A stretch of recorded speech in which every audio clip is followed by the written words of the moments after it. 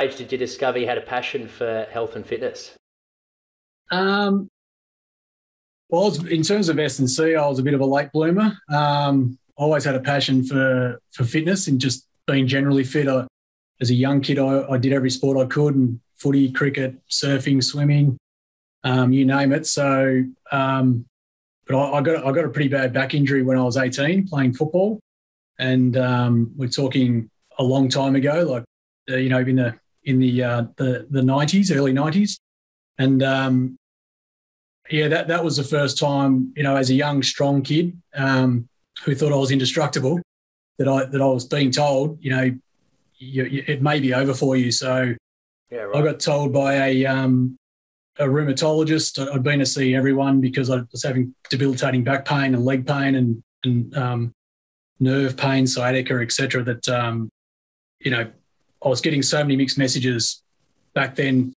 Exercise rehabilitation, and certainly exercise as a form of exercise rehabilitation just wasn't anywhere near what it is today. What were your main focus points that was really effective in your rehabilitation?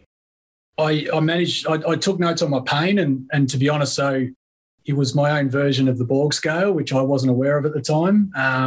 So I just had a 1 to 10 pain scale that I made up myself.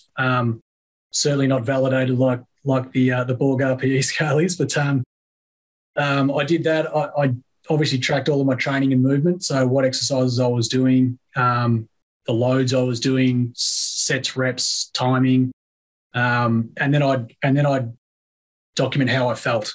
How did I sleep that night? How did I wake up in the morning? Did I have pain through the night? And I just did that ongoing. I didn't, to be honest, focus a lot on nutrition because I just wasn't really aware of it at the time. But it was all about training and, rest periods. What was some of your biggest challenges that you found working in elite sport? So you've gone from Geelong to Doggies at this stage. Was Doggies, I understand that was when you ran your first program at Western Bulldogs? Yeah, I obviously got a bit of a taste at Geelong when Loris left, and I ran the program there for the remainder of the year, but it was absolutely Loris's program, so I was really just the caretaker. Yep.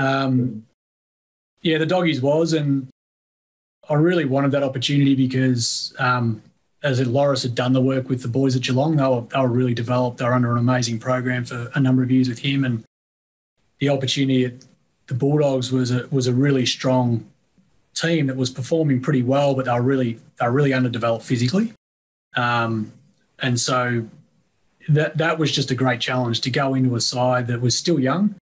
But when I compared, for example, their strength and power data to Geelong, it was like they were just miles off. But when I compared running data, it was pretty much the same. Talk us through how the creation of Body Fit training came about, and why is it group classes? How did it become a franchise? Take us through the creative side of it. Yeah, well, as I said, I started a 24-hour gym, and it felt like I couldn't write programs for the mainstream. I really struggled, and I thought, okay, I'm not utilising my skill set, and I really just wanted to find a way. And we used to, at Port Adelaide, we used to do these power endurance sessions in the gym with the players, and they'd have heart rate monitors on. We have live heart rate and everything, and I just remember that they loved it. They absolutely loved the training, and you're in a group. They're in their team environment. They're all working hard together, and there was high fives. And I thought, okay, AFL is actually, a really awesome way to train from a training perspective. If you look at how AFL players train, they're really, really awesome hybrid athletes. Favourite inspirational quote or life motto? This comes from Michael Jordan. You miss 100% of the shots you don't take.